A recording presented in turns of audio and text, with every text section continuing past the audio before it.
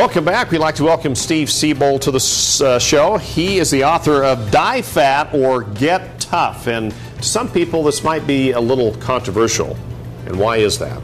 Well, it really gives the message that if you're fat, it's your fault. It's time to grow up emotionally, get tough, and fix it. And that's really the answer, I think.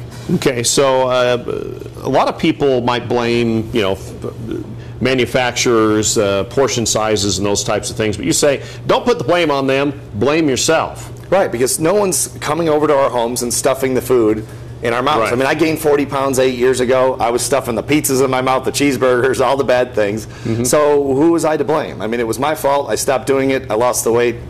Game over. Okay, so if someone wants to get serious about their weight, what do they need to do? First of all, go to your physician, make sure you're healthy enough for a diet, exercise program. That's number one. Make sure you're safe. And then two, make a decision. You're going to do this once and for all. You're not going to yo-yo diet. You're not going to cheat. You're actually going to do it and fix the problem. Okay, now, you've always talked a little bit about this. What's your story? Why did you write the book? Well, because I gained 40 pounds. I give speeches for a living to Fortune 500 companies all over. And so I travel. I'm in airports, and that's my excuse. So I'm eating all the lousy foods. I gained weight, and I couldn't believe how sluggish I felt, and I was embarrassed by this extra weight. So I lost the weight using what I talk about in corporate America, which is mental toughness training, and I couldn't believe how great I felt. So I thought, this is really the answer that people are looking for, and no one's talking about it because it's not politically correct. Okay, now heredity and health conditions can lead to obesity or just being fat, as you would call it. Sure.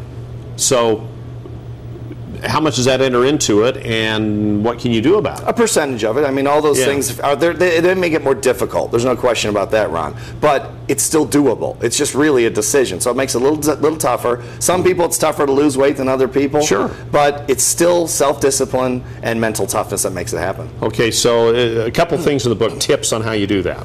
Well, it's really, the foundation is to make a decision, and then it's about mental toughness. And this book is really a mental toughness book for dieters. The best thing I can say is I wrote a program called fatloser.com last year. We've given it away to tens of thousands of people all over the world. It's all free. It's a mental toughness training program. Use that with the book, and that's probably my best advice I could give someone. Okay, and the website again? fatloser.com. Okay, and the book is Die Fat or Get Tough. Thanks so much, Steve, for coming in this morning. Hey, thanks, Ron. Thanks for having me. All right, you can take your macaroni and cheese and head out of town. Okay. When was Thanks, the last guys. time you had some? Yeah, it's an old box. Well, still to come on 2 News this morning, we'll check back in with Casey, road tripping in Telluride. Saddle up. Coming up next, we're going to show you the secret in Telluride. You're road tripping with us. And it's no secret, it is going to be a gorgeous day, and our thunderstorms are gone, at least for now. We'll tell you when we expect them to return next.